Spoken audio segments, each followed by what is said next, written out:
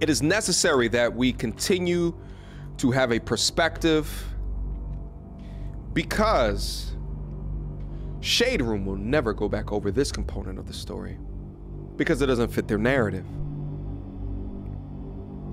It doesn't fit what they want to sell to the majority female audience.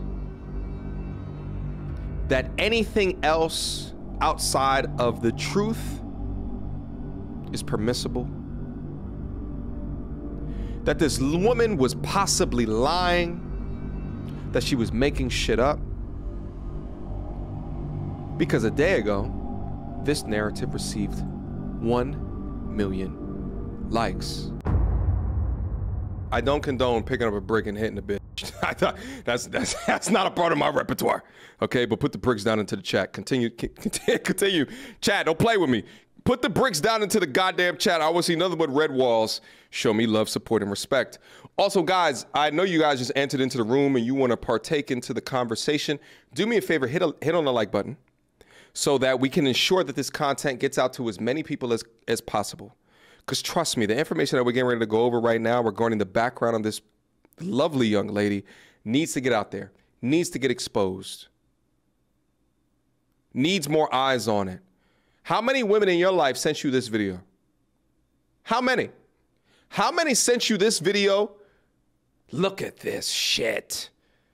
Casting doubt on your brethren. As if this shit was 100% and completely true. Unabated, unprotected black women getting assaulted for no goddamn reason. Nothing at all. That's the narrative. Let's stomp that narrative out as a team, as an MT army. Click on the like button. Share this goddamn video. Let's go through Shade Room, where I saw that this content came up first.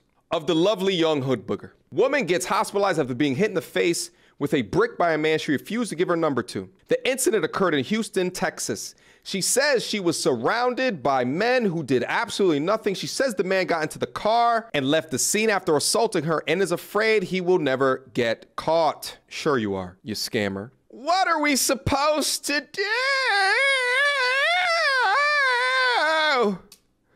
That just broke my heart so bad. Ladies, please carry weapons. I actually believe in this one. I think women should carry weapons. I am a full Second Amendment supporter.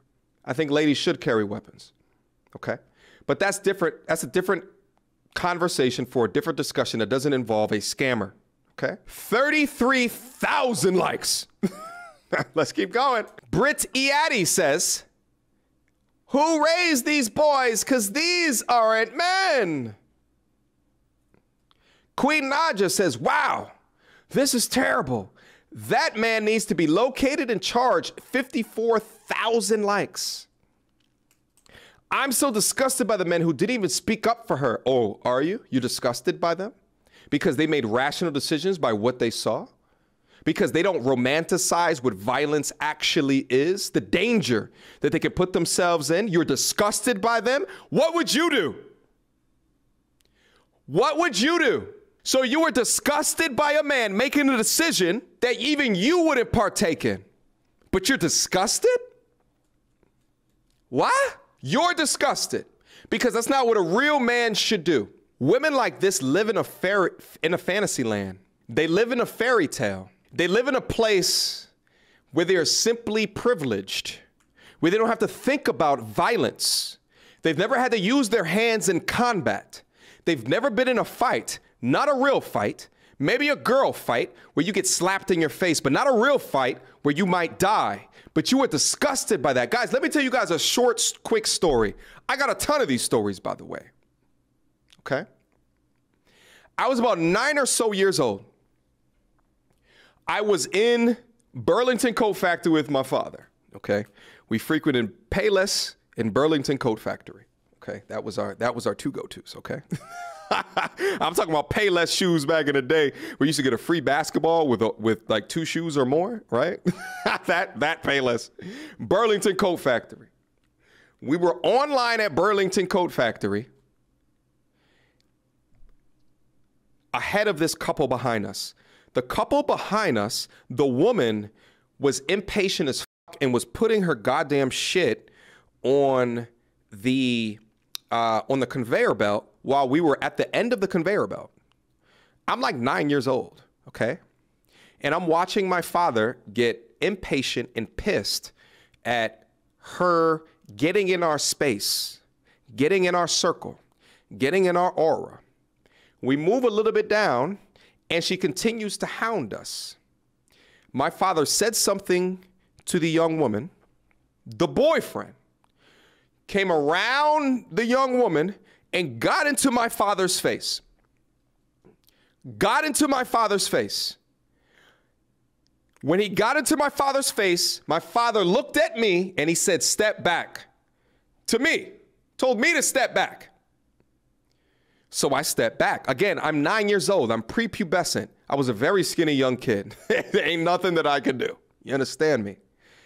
So there's the girl, there's me, and then there's the guy who looked like some type of bodybuilder, and he's now in my father's face.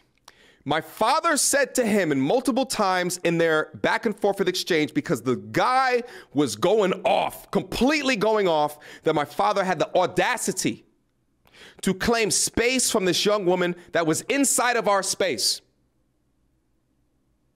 My father said to him multiple times, "You're about to make the biggest mistake in your life." Eventually, security guards went and got the guy and like separated all of us. We continued to pay. My dad continued to pay for whatever items that we had, and we walked outside the store. My father said, "Listen, if he's in the parking lot, just go wait by the front door of Burlington Coat Factory. Just wait there for me." That's all he said to me. The guy ended up not being out there when we walked outside of the store. Here's what I know about my father. Knowing him, and we were at his funeral, all of his friends that came up and said something to me, my father was a fighter.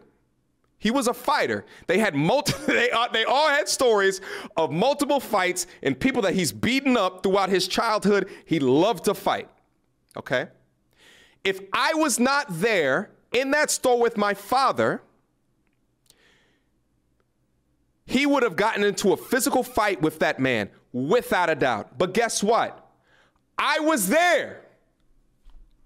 I was there. So as a father, he had to make a fatherly decision. As a father, with the context of his son being there and knowing that I'm looking at him as an example, he had to make a fatherly decision to not get into a fight with this guy as I was looking there. And he chose to be the bigger man, even though he loves to fight. He loves to kick ass.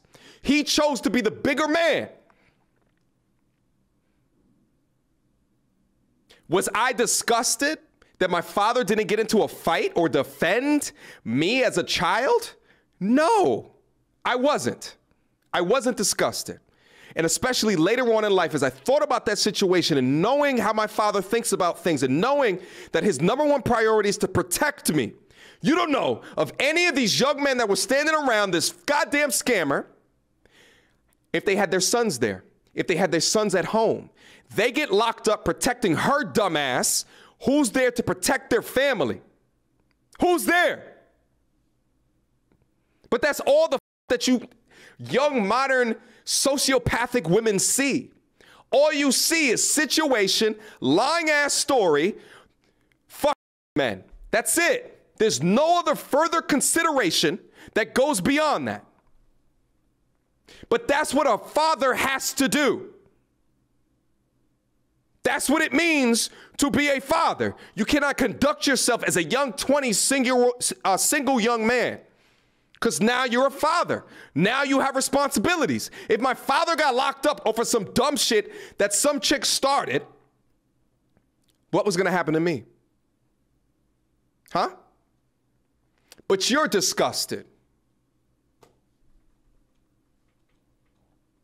But you're disgusted. It is necessary that we continue to have a perspective because Shade Room will never go back over this component of the story because it doesn't fit their narrative. It doesn't fit what they want to sell to the majority female audience.